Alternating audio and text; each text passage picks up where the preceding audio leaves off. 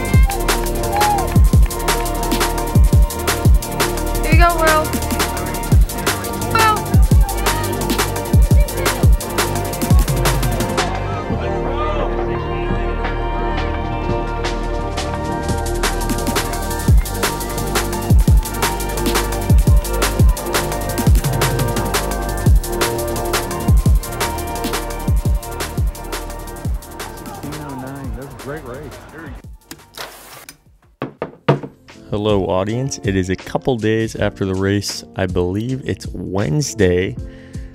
Yep, Wednesday. And so it's Wednesday. I've had a couple of days to gather my thoughts about the race, and it wasn't bad. It was not a bad race.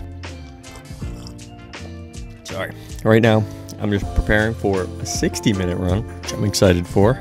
I recently watched Tin Man Elite's Drew Hunter's morning routine. It was such a casual video, and he hasn't been in a lot of their videos recently, so I haven't watched a lot of their videos because he's the main reason I watch their videos. He's my favorite one of them. I like Reed Fisher as well. But anyways, in his morning routine, he would do vitamin noon to start his morning. So I'm like, why would I not? He would do peanut butter toast with a banana, brown sugar, and cinnamon. The brown sugar makes it enjoyable for me. That's all I have to say about that. And then a little coffee with some heavy creamer. And today we're gonna have a Lego Kyle day. So yeah, that's the inspiration behind what I'm eating and drinking right now. This is the first day of doing that, so I'm gonna try to remain pretty consistent with that, because Drew Hunter is a fast runner and I'm a slow runner. So if I do things that fast runners do, maybe I will become a slightly faster runner. Anyways, talk about the race. I'm going to talk about the race now. So yeah, it happened last Saturday at Bentley University. It was the first of Battle Roads Track Club, their Twilight series. And I'm going to be doing one on June 1st at Bentley as well. And then I think either a week or two after that, so is in 3 weeks, where I think I'm going to break 16. I think so. I'm very confident in that. I have 3 weeks to prepare and do things, and I'm going to explain the things that I'm going to do. But right now, I'm going to talk about how the race went. Basically, what happened is I went out perfectly on pace. I was trying to just nail 77s for 400, and I think I did that for the first, I want to say, 5 or 6 laps, really consistently. I was nailing it.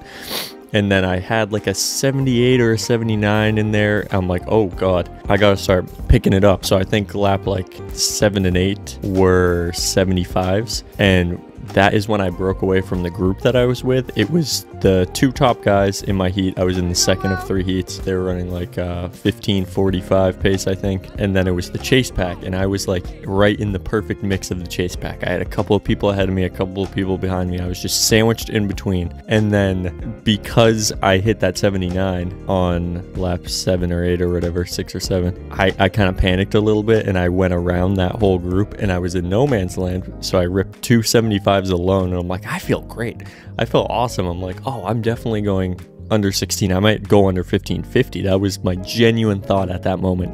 But then obviously I'm running alone, so I'm working much harder to sustain that pace. Then I think we had a mile to go, and I hit 79 and an 80, I believe, for laps 9 and 10. And then the final couple of laps, I think I just held on for whatever, but closed in 16:10. I had no kick. I got outkicked by that whole chase pack. I got 8th in my heat. That was a little bit upsetting, but overall I'm happy that I was able to like be competitive in a race again. I haven't been competitive in a race in so long. If you've been keeping up with this series, I basically just show up to these races and I get lapped and I just get smoked from the very beginning too. Like, I'll just put myself in the back because I know I'm gonna get fucking bodied. But this is the first time where I legitimately thought that I could win a race, and I know I didn't. I know I was very far off that. I know I was about 25 seconds away from doing so. But there was a brief glimmer of hope in my eyes where I saw the top 2 guys right in front of me, and I'm like, I could maybe win this, when I was feeling good running the 75s.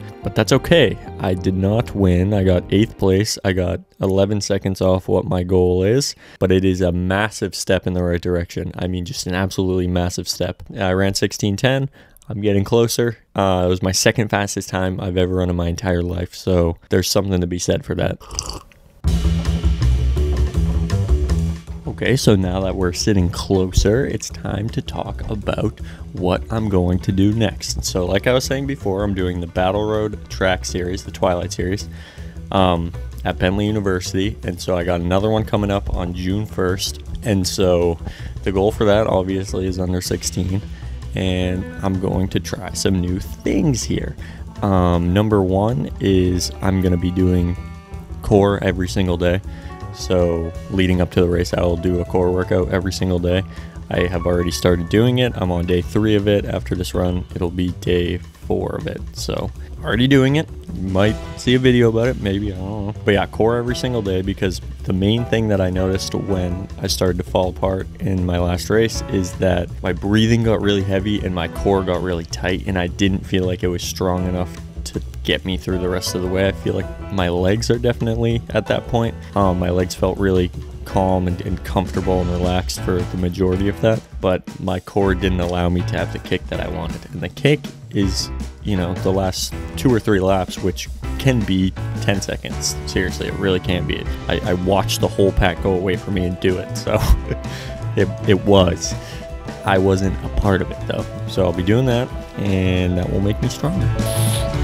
And then number 2, I'm going to be eating more protein because I feel like I've lacked in that. If you have been following this channel, you probably saw a video where I was talking about the little things. Guess what?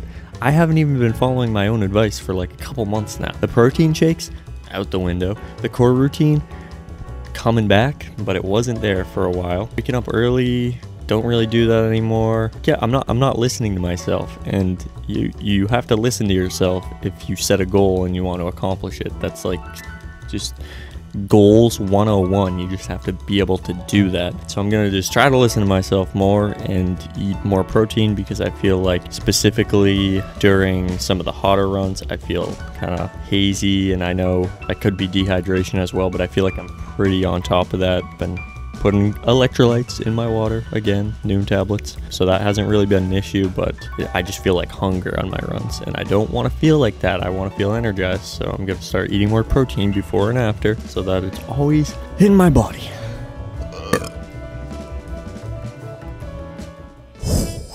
And then the third and final thing is a different race strategy. Not even necessarily a different one, just sticking to the current one. So really just want to be more patient in my races. So like I was saying before, and like you saw in the race footage, I was impatient and I went with about 1.5 miles left in the race. That's when I decided to make my move. Like, what the hell is that? I put myself in no man's land where I had a whole pack going the exact pace that I needed. And so I'm just going to be a lot more patient in my race next race in June. So yeah, I'm gonna just hit 77s all the way through, and if I hit a 78 or a 79 at some point there, I'm not gonna panic and run, you know, 2-3 seconds faster than I'm supposed to run. I'm just going to keep doing that until about 2 or 3 laps or so, and then I'm gonna really just see what I'm capable of and try to actually have a kick. Because not having a kick in a race is embarrassing, and it kind of sucks, and it's embarrassing, and I don't feel good about it, and it's embarrassing, and I didn't like it, and I don't want to do it anymore, so I'm not gonna do it anymore. And then you know, like,